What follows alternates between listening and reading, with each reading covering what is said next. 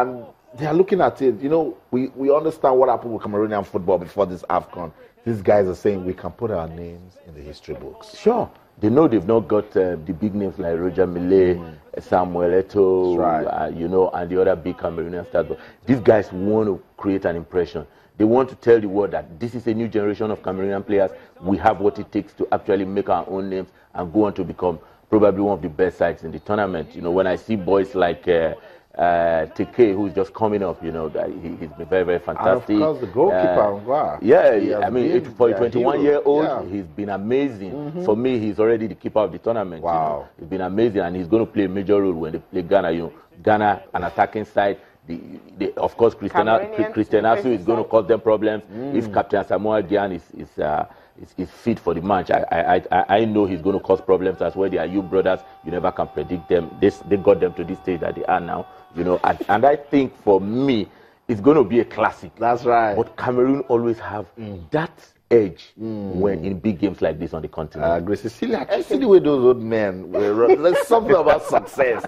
You see, sometimes like don't you fall. I mean, success is sweet. I think maybe what was going through his mind at that time was like, okay, you big boys didn't want to play, but I've got some guys who can actually do that, and now we're in the semis, you know, just like sending a strong message to them. Yes, because Cecilia Tana, it's team sports. One person cannot, or two or three persons, even 4 or 5 footballers cannot say without us this team cannot exist. They can't happen. I think it doesn't happen. Inspiration from Nigeria in 2013 when we went, you know, to the Nations Cup. Practically, majority of the players were home-based players, you know, unknown players and all that. So they didn't know who to actually hold. But Cameroon, about 3 of the players we know, but the others we don't really know. Yeah. So these guys obviously want to prove themselves. But as you said, Egypt, because of Ad Hadri, I think they should just okay. So you have to just seal the record. You understand? Just seal the record, you know. 3 times in a row he won it, and 3 times they couldn't come, and now they are back.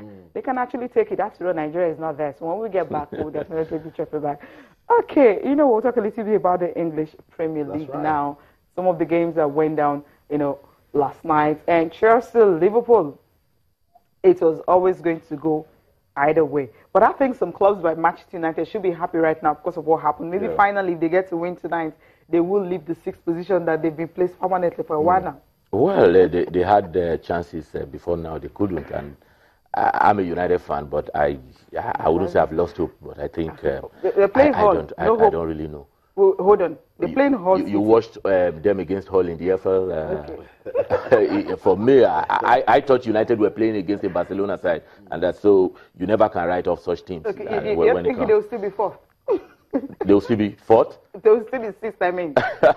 Well, if they take their chances, hopefully they can move up. But what about City? You have to get your own points, and City are as well fighting for their own points. So they had the chance before then, and they missed it. So it's really going to be difficult now. They are 2 points behind City. Wow. And so, I mean, are you sure City is going to lose? Are they going to get a draw? So these are the things you have to put into consideration. But they're going to spend more days on that 6th position anyway. Okay, results from last night. Crystal Palace beating Bournemouth for 2-0. And Watford, their first win in a long while, I mean, over Arsenal. I think they had to celebrate that. Troy Deeney back to scoring again. Burnley and Leicester City. Leicester, okay, relegation calling. Middlesbrough and West Brom, it was 1-1. And Sunderland and Tottenham were held to a 1-1 draw also. Goalless in that one. Swansea City and Southampton, I think the fallout of that 5-0 bashing from Arsenal in the FA Cup is still in them. They lost to Swansea City 2-1. And Liverpool and Chelsea, the game of the night, it ended 1-1. So if you check all the teams above United, they all drop points and all that. So it tells you that all they need to do now, just win. It's within you now. Get the 3 points and leave your permanent position for a while. City haven't played. West Ham United and Manchester City. I'm not too afraid of Manchester City because at this season they've not been consistent. So we don't know what's going to happen to them at West Ham. So I think United will just get the chance to at least leave that position because the difference is just 46 and 43. That's the way it is. Yeah, it's still open to some extent, you know, but at this level, don't see them leaving that at all. It's really going to be, they may, you know, but it's really going to be difficult because everybody want to be, I mean, the top 6 teams, all of them want to be in the top 4. And those who are there already wants to consolidate and remain there. So it's really going to be very, very difficult. But let's see how it pans out. The 6 teams have got fantastic managers. You know, they can always spring surprises. So we never know what can happen. But hopefully, I will be praying to see a United side in the top 4. Okay, Alex Iwobi made his 50th appearance for Arsenal, and he had to twist about it because he also scored for them, but unfortunately they win. And he wrote that disappointing result, got to pick our heads up and go again. Happy to have marked my 50th appearance for Arsenal with a goal. He gave them that. We thought they were going to come back, but somehow Watford said they know what they're fighting. They need to actually avoid the drop this season, and somehow they were able to move from there. Then for Marcos Alonso from Chelsea, he says we were unlucky not to get the 3 point tonight. Away fans outstanding once again. So, well, that draw, was it unlucky? Okay, because of Diego Costa's penalty miss. Maybe they could have been able to get that. Then one coming from Cesar Aspilicueta, he says, well, it's a good job, team. Let's keep on. Despite the draw. You're happy with it? Yeah, good one. But let's come back to Arsenal, Watford, and Tana. You see, that's to win titles. One word is needed: consistency. The Gunners beat Southampton away.